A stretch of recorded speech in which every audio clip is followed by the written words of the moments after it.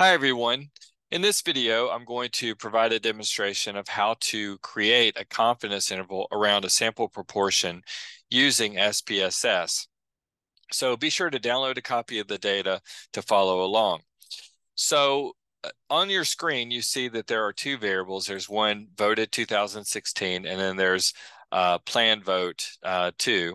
So basically, the voted 2016 variable just represents whether a person expressed that they did vote during the 2016 election or did not vote during the 2016 election. So a value of 0 indicates a person saying that they did not vote. A value of 1 indicates that they did vote.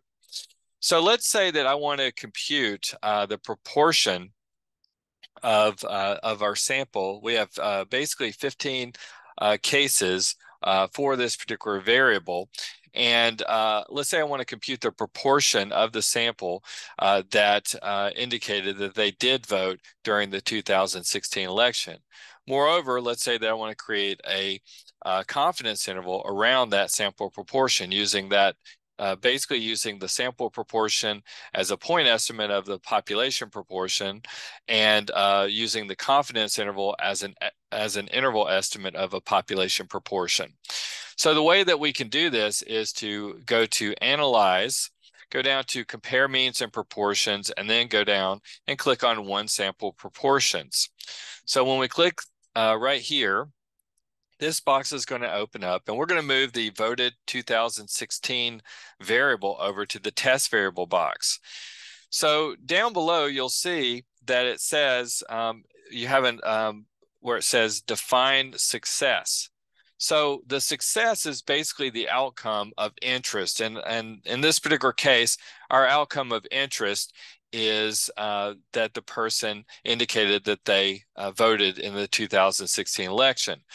So the easiest way to kind of specify our outcome of interest is to click down here where it says value, and then type in the value on our variable that represents the success outcome. Basically, in our case, again, that they voted in the 2016 election.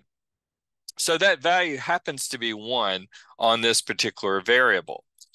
So the next thing that we'll do is we're going to click on confidence intervals, and this box will open up. And so there are various options for confidence intervals. I'm going to actually just use the Clopper-Pearson. So I'm going to clear this out and then click on select type. Well, actually, we'll just clear these others out, and I'll select Clopper-Pearson.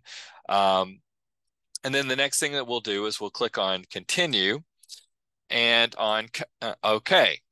So now in our output, what you see right here, you'll see, first off, we have the sample proportion. The sample proportion was 0.533, which is just basically computed by taking the ratio of the number of successes, which is the number that indicated that they did vote, to the total number of observations, which is 15. So the 0.533, basically that just indicates that 53.3% of the sample indicated that they did vote during the 2016 election. The Clopper-Pearson confidence interval, by default, we have this set for 95% confidence interval, and you can see that we have the lower bound for our interval estimate and the upper bound. So the lower bound of our interval ranges is 0.266. The upper bound is 0.787. So that's going to serve as an interval estimate of the population proportion. And the remaining part of the output really is irrelevant to what we're doing right now in terms of just generating our confidence interval. So I'll also say too that when we run our analysis, we'll go back through that. Let's say we wanted to change our confidence interval. Let's say instead of a 95% confidence interval, we wanted a 99% confidence interval. We can just change that setting where it says coverage level to 99, click on continue, and then on OK. And so now you can see in our output that the confidence interval is a 99% confidence interval. So that's basically all there is to it. Now let's say that, if we go back to our data set, let's say that we had, let's say our target event, our success category, if you will, was the category of 0, which is essentially reflecting individuals who did not vote in the 2016 election.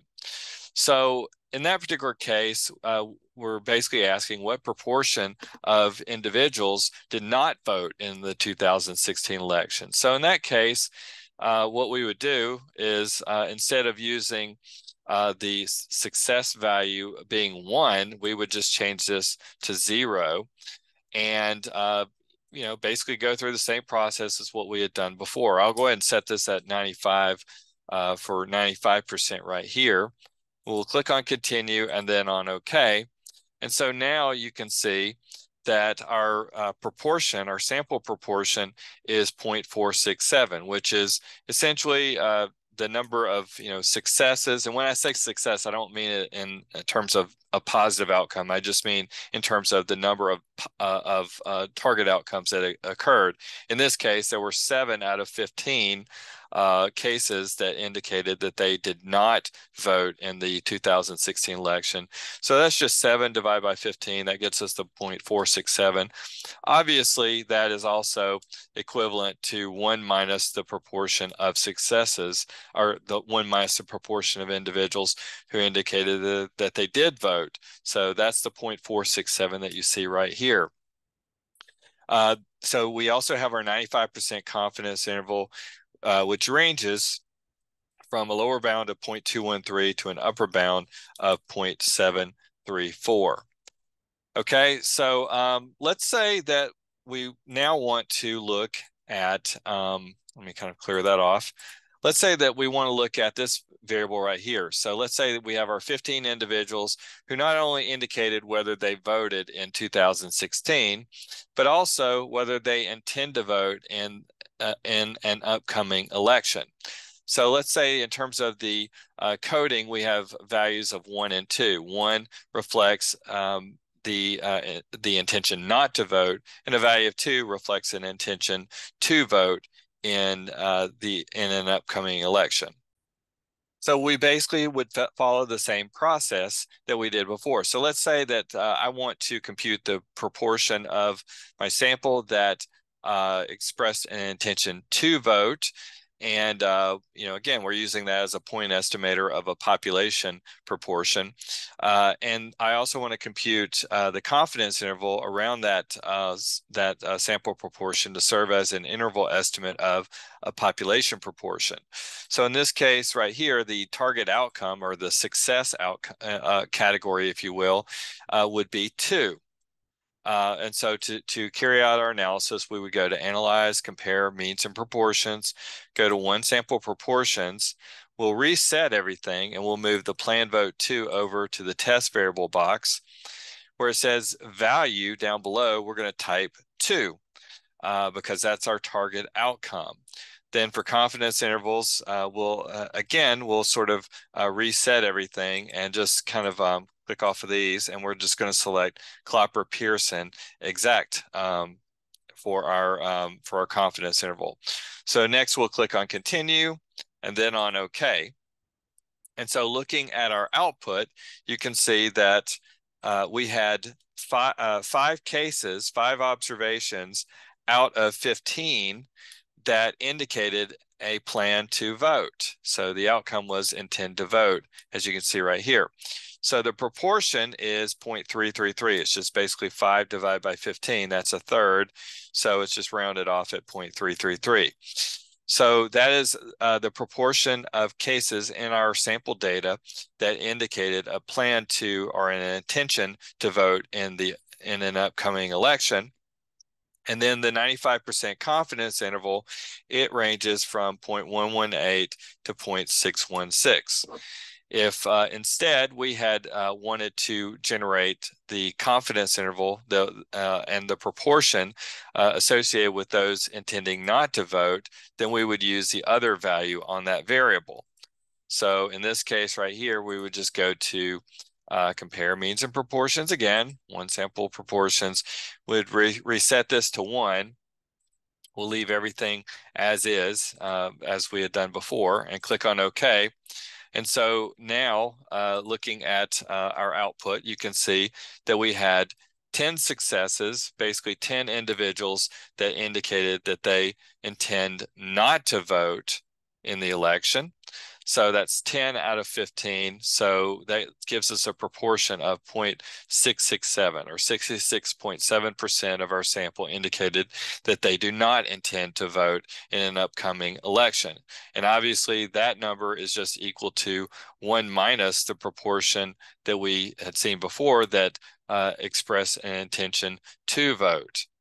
So we had 33.3% of the sample indicated an intention to vote, 66.7% of the sample indicated an intention not to vote. And the 95% confidence interval for the intention not to vote ranges from 0.384 to 0.882.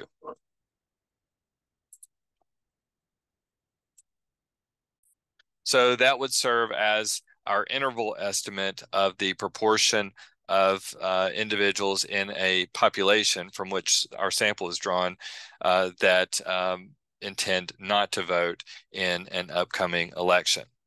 So that's basically all there is to it in terms of generating our sample proportions and confidence intervals. So hope you found this useful, and thanks for watching. You guys have a great day.